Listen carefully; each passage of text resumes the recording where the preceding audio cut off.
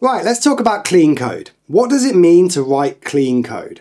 If you ask 10 different developers that question, then you'll probably get 10 different answers, and sometimes conflicting answers, sometimes incredibly philosophical answers, but there's one phrase that comes up again and again when you ask people about clean code, and it's this: code should be self-documenting.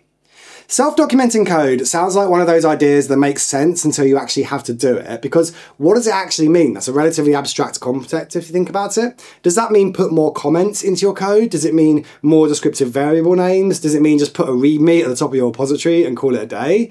Well, no. When people talk about code that explains itself, what they usually mean is this: you can read it, you can follow it, and you don't have to guess what it's doing. So it doesn't rely on comments, although a few well-placed comments can still help. It doesn't have to try and be clever. It definitely doesn't hide all of the important logic in an obscure regex or buried 3 layers deep in some kind of utility function or something like that. Self-documented code tries really, really hard to be obvious, and often at the cost of performance. Often self-documenting code isn't the most performant algorithm. It's not a leak code challenge. It's sometimes a little bit less efficient, so that you get the efficiencies of how quickly you can work on it. Because when someone's reading your code, and remember that someone might be you in the future, when someone's reading it, they're not just reading it like a story, they're building up a mental model of what's going on inside your functions. They're asking questions like, what's this function actually doing? What are the inputs to this function? What's it supposed to return? What are the edge cases? Has this function got side effects, or is it a pure function? Why did you write this function this way instead of the way that I wanted to write it? And every time your code makes them stop, even just for a second, that mental model falls apart. Now, some of that is just the nature of software, right? Code is abstract, and I'm always going to require some effort to understand somebody's code. But the more friction that you can remove, the easier you make that process, and the more likely it is that someone can actually follow your code and they can trust it. So let me show you what I mean, right? Here is a really horrible function in TypeScript.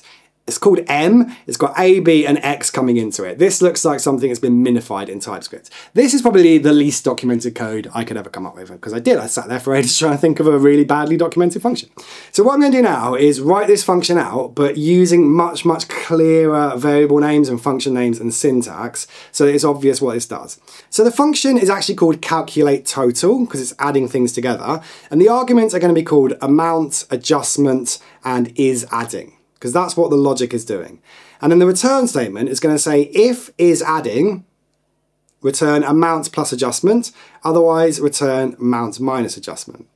So just this small change, this is exactly the same logic. Sure, I've used a ternary instead of an if statement, but this logic here has made it so much more obvious what this is doing. It's calculating the total. It's calculating the total between this amount and the amount that you want to adjust it by. And if you're adding them, then it pluses them together. If you're not, then it minuses them together. That's the same logic as up here. It's just I've written this in a much more documented way.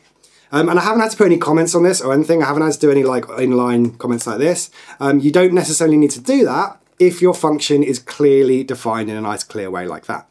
Let's have another example that's a bit more complicated. Have a look at this. This is saying process, and then I've got you, and that is of type any. So I haven't even got the benefits of having a bit of self-documentation by using static types. And then that's just sort of going, whoa, what's it doing? It's returning an error, and then it's doing a weird map. Joining in and then returning users has devices. So I guess this is returning whether or not a user has some devices, but who knows? Let's write this one out again as well. So this function, firstly, is going to take in a proper type. So instead of taking in any, we're going to create a user type, and that's going to have an account with some devices, and that is going to be an object with a type property, and it's going to be an array of those objects. I can call the function process user, so it's a bit more obvious what it's actually doing, and it's going to take in one of those users as an object. And then we're going to say, if the user's account doesn't have any devices on it, then return error. So no devices. We'll make our error message a little bit more descriptive as well. And then we're going to map out the device types. So we're going to say user.accounts.devices.map. And then we're going to map device and then device.type. And then from device types, we're going to create a formatted string from them. So we'll say device types.join and then with a string and a comma. And then we're going to return user has devices and then formatted string. So there's a bunch of changes we've added in here to make it a bit more self-documented. And let's go through these one by one. Firstly, by using this type, it makes it much, much more obvious what this object being passed in is. A lot of people will say any is easier or quicker. A lot of the arguments for JavaScript over TypeScript say it's quicker to write. But quicker to write generally means longer to understand later on, and hours of software developers, they're not cheap. So the first thing we're going to do is I'll map our object into an actual user object like this. We're going to call it process user, and then we're going to return a much more descriptive error message if there are no devices on that user. Up here, we're just returning error. And this is another important point for self-documented code. Self-documented code has descriptive error messages. It has error messages that actually mean something. So if this code was to throw an error somewhere in your code, then you know it's because that user you passed in didn't have any devices. If it was just going to throw error like it is at the top here, then you actually have no idea what went wrong. So part of self-documenting code is making sure that your error messages are as descriptive as possible, so that if any runtime errors happen, the runtime error is part of the documentation.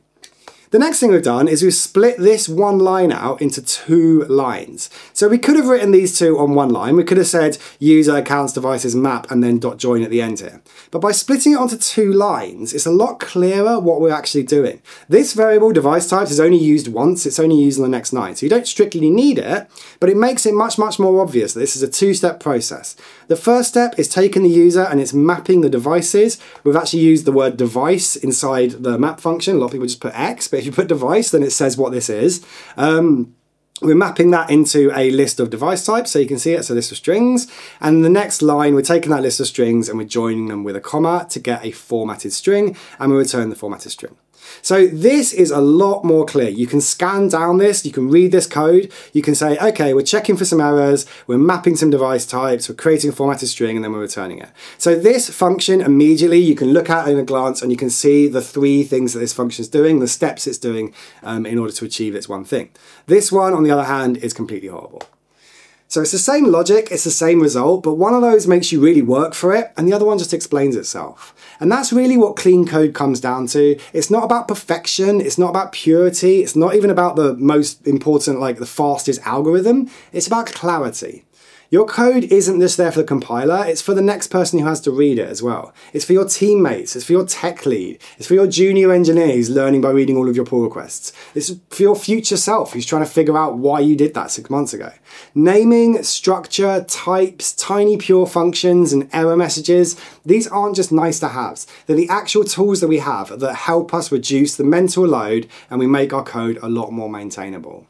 Now, does this take longer? Then yeah, it does. This bottom version of the function here is a lot more to type out, but it's a trade-off. If you spend those few extra minutes now, then you can save hours down the line of your time or somebody else's time. There'll be less debugging, there'll be less context switching, there'll be less like pausing, destroying your mental model of the abstraction and trying to work out what it's doing. So here's a challenge for you. This week, I want you to find a function that you wrote recently, something that works, but it could be a bit clearer. Rename the variables, extract helper functions from it if it's doing too much, add types to it if you're not using types, remove that thing that you thought was really clever, but it's actually just confusing. And when you're done, ask yourself, would a new teammate on their first day understand this function without having to ask you? And if the answer is yes, then congratulations, you've written code that explains itself. So I hope you like this video, check out the other videos on my channel. Until next time, I'm James Charlesworth, and this is Train to Code on YouTube.